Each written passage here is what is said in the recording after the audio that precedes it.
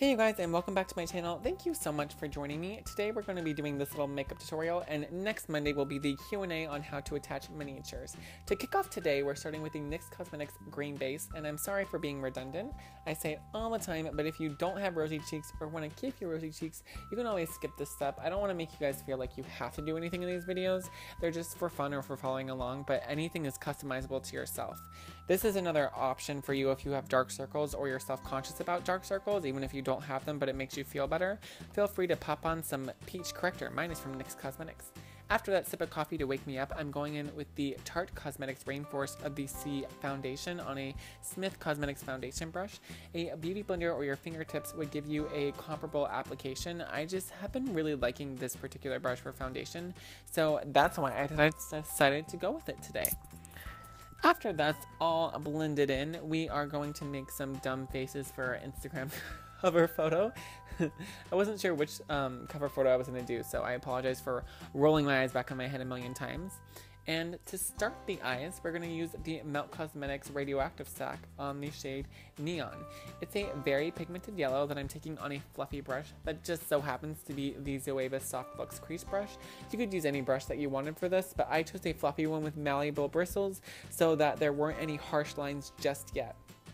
I am taking it at the front of my brow, in my crease, and I'm also going to put it on the outer corner of my lid. Now next up we're going to be using orange, which is going to be Papaya from Suva Beauty, and the reason I chose orange is because we are doing my Pan Pride signature colors, which is going to be yellow, pink, and blue, and to make sure that the yellow and pink blend really well, which they should blend to orange, I'm actually going to put orange down on that Cosette brush first to make sure that there isn't any real trouble blending them. With that color down first, it should be a little bit easier. Once everything is blended with that original Zoeva Soft Luxe Crease Brush, we're going to start packing the lid with Melt Cosmetics Radioactive, which is the base of that stack. If you've never tried Melt Cosmetics or Suva Beauty eyeshadow formulas before, they are my two favorite eyeshadow formulas, and I would really recommend them because they're just wonderful, and their owners, Laura and Dana from Melt Cosmetics and Shayna from Suva Beauty, are just amazing. Once that's all blended super well, I'm going to be taking Suva Beauty Denaru, which is a warm purple shade. It's one of my favorite shades of all formulas and all companies, on the Cosette brush on our outer corner, just to deepen that pink up and give myself some definition. I think I'm also about to take a Burless Cosmetics brush, which is, here we go, it is, huh? An angled fluffy brush to really get in there. I like the shape of this brush really well, and as I use the furless brushes, I'm liking them more and more. Here comes Danessa Myricks Love Story mixed with Daydreaming on the lid. Daydreaming reflects blue and Love Story reflects pink and green, which is why I chose to mix some blue in there, so the entire look is tied together once I add that blue, which should be coming next. Here we go. It's Sugar Pill Kimchi, which is one of my favorite blues of all time.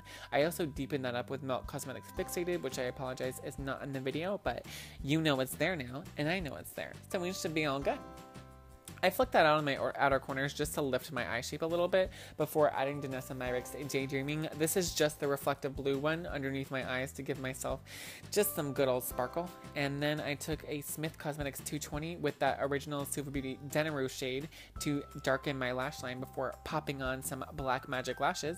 The Black Magic lashes, you can use discount code UV Makeup if you feel like it. Here comes OCC John Doe for my contouring. It's a cream color from them, vegan, and it's super good for pale ghosty people like myself because it's so cool toned that it's almost gray. So it kind of avoids Planet Mustard style, if you know what I'm saying.